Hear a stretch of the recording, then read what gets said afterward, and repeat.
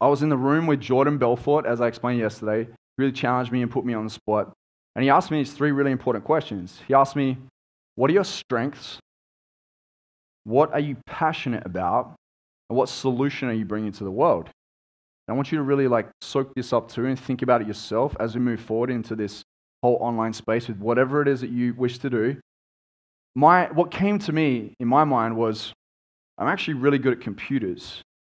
I'm good at learning new skills. I can sit and watch YouTube video after YouTube video until I get it, right? I'm good at marketing in the music industry. I was hustling online and getting my artists and producers big record deals, and I was connecting. I was good at connecting too. The second thing was, what was I fascinated in? What was I passionate about?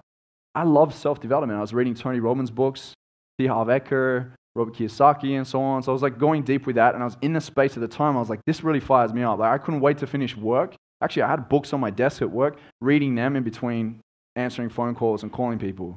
I was carrying books to meetings in case I had to wait outside in the lobby for 5 minutes and read more of the book before Kindle came along. And the solution is that I loved learning these things and sharing it with others. It really jazzed me up, really fired me up. What is that thing that fascinates you, that you love talking to other people about, that you just can't shut up about? Which is what Preston and Alexi touched on, and I think you got up and you started talking about cycling and getting outside. You probably go on forever if they allowed you to, right? That fascinates you and fires you up. So find that within yourself. So driving traffic really was a thing for me where I learned that you can't do it all by yourself. You want to connect with people that are incredible in the industry, and you want to learn from them. And so the first time that I really learned something amazing once I got into the online space was from Gary Vaynerchuk. I read his book, Crush It, 5 years ago. I reached out to Gary. I interviewed him in New York about 4 years ago.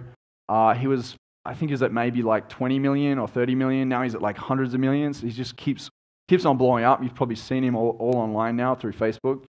But he really taught me about genuinely connecting with people online, connecting with your tribe, actually caring and giving a shit, and connecting with other people and offering them something, like a win-win, not just going in and trying to take it all for yourself.